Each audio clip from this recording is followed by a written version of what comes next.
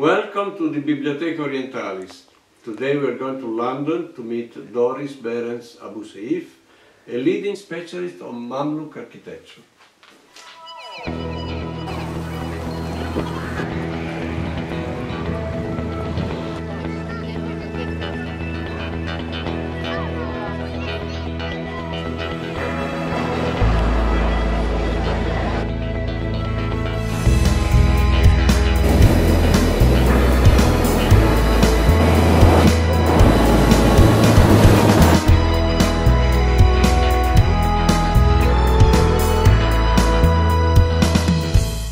I'm Doris Behrens Abouseif.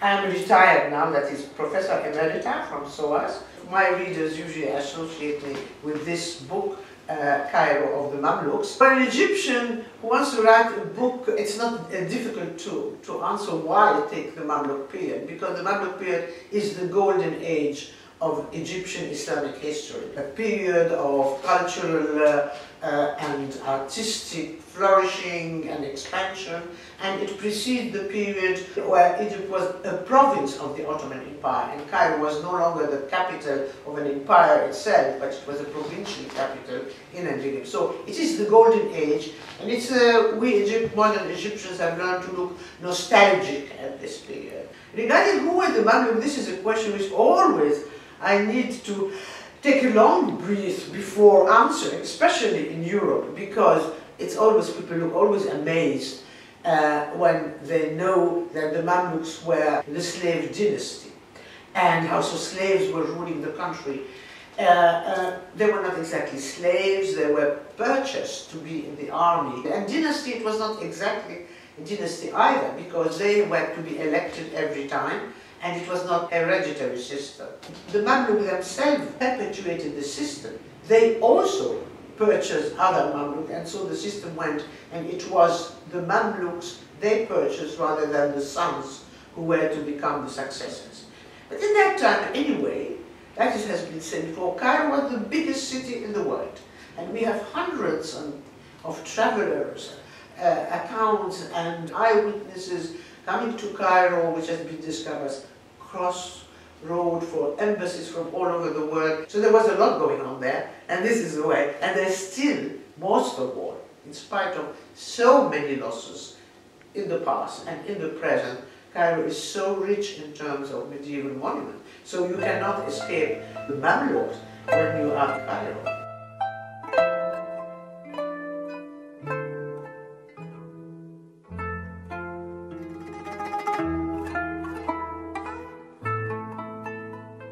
The first part of the book is the whole cultural environment of the architecture. What I want to try to do is to put the architecture as much as possible on the context, not just try to study it alone as something completely autonomous. Mamluk patronage was not about architecture.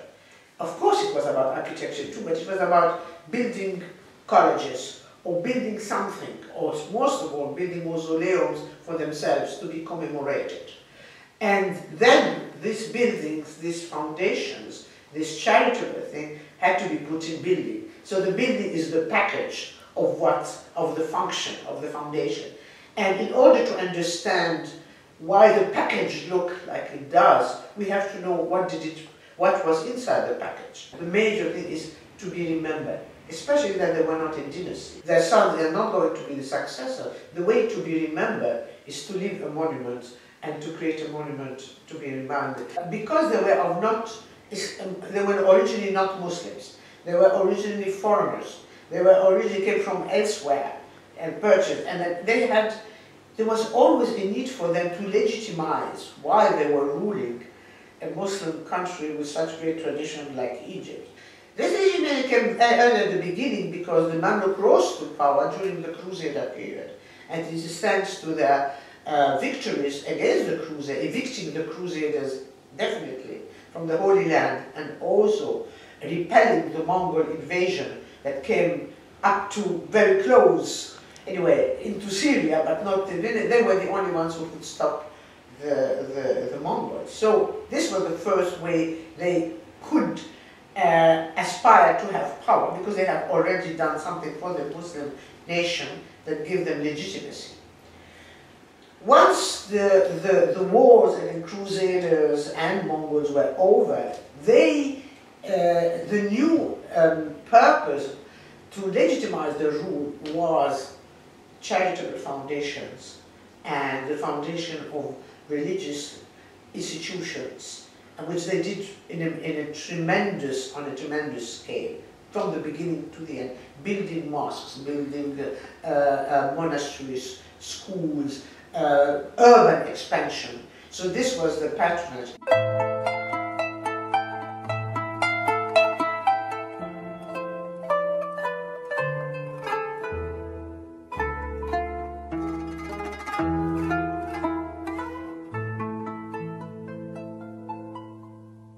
Start with the monument, which is the best known, the most famous, and not necessarily the most typical of it. It's the mosque of Sultan Hassan, because this is the mosque which every tourist would know. And it's not only that it acquired this status in modern time, already short after it was built, when you have travelers from maybe Italy, but also from elsewhere, coming and visiting medieval Cairo, they mentioned the mosque of Sultan Hassan. It attracted their attention because of its position and location, and also because it was the most monumental of all mosques. So it has always had a special status since it was constructed, or since it was founded. And also the Egyptian chroniclers and themselves, they considered this mosque the most significant architecturally and artistically of all monuments of Egypt. It is interesting because it's also the most monumental. The Mamluks did not build normally monumental mosques. They built mosques that were usually integrated into the urban canvas. They don't impose themselves on the urban setting. They adapt themselves to the urban setting. They integrate in the street. And this mosque was built from the beginning to be monumental and to be the biggest of all, not only in terms of architecture, but also in terms of its functions. When you read the foundation deed, the function of the mosque, it had more students than any mosque before, it had more preachers than any mosque before, more teachers than any mosque before, more muezzins than any mosque before, more minarets. Everything was just mega and had to be bigger than anything that was done so far before. Sultan Hassan was not himself one of the major sultans of the Mamluk period. He was rather the son of the major sultan, whose period, Nasir Muhammad, his father, is really the golden age of Mamluk history, because it's the period that followed the eviction of the Crusaders, and it really ruled long enough, over 40 years, and he was ambitious and a great patron of everything. So everything flourished in Egypt and in Syria and in the whole empire during the reign of his father, Nasir Muhammad. When Sultan Hassan came to power, he was young, and he didn't have much power. He was overruled by two mighty emirs who treated him badly and humiliated him. In my view, in my personal interpretation, I think that the ambition shown in his mosque had nothing to do with the period itself, because it was the period just following the Black Death. There had been tremendous death everywhere in the Mediterranean world at that time, when the economic situation was bad, where everything was suffering. And he wanted to build this mega mosque because when he came to power finally, and he had really full power, he had been before that so much humiliated. I explain it in a psychological, as a kind of complex, someone who wants to show, here I am. And the result was that the mosque was never completed. And many features in the decoration and in the architecture and in the scale has never been seen before in Egypt. It has never been repeated or equaled again. And there are still many questions of where did they get the craftsmen, where did they get the idea, the whole design of the building is unprecedented. So it is really a very special monument, and it is acknowledged as a special monument. These monuments are in daily danger of damage, of theft, of decay, and of bad restoration. I hope that my country people will deal with this heritage with the due respect.